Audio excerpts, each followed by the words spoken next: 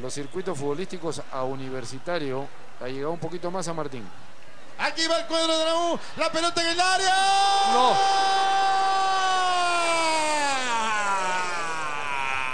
Le pegó RUIDIAZ, la pelota se fue por arriba. Estaba vencida la portería de la San Martín. Le pega a mano la pelota RUIDIAZ. Se salva el arco del equipo de Julio César Uribe. Muy bueno la oreja Flores, ¿no? Yo creo que la velocidad. Yo creo que este paso por el fútbol europeo le ha dado mucho, ¿no? Un aire diferente, ¿no? Un jugador que marca diferencia, ¿no? Qué bien llegó por la izquierda Tití levantando la cabeza. Llega bien y me parece que no va en esta ocasión a la velocidad que salió el Orejas RUIDIAZ, ¿no? Pensó que de repente no agarraba esa diagonal.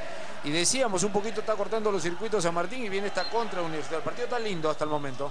Hay lanzamiento que corresponde a la escuadra de Universitario, que daba en el piso Antonio González. Michael.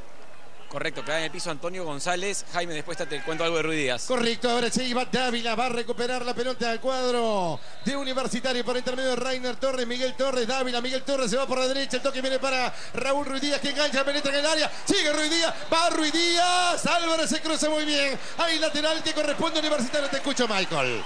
RUIDIAZ tiene 49 goles como futbolista profesional, contando Libertadores, Sudamericana y su paso por Chile. Hoy podría marcar el tanto número 50.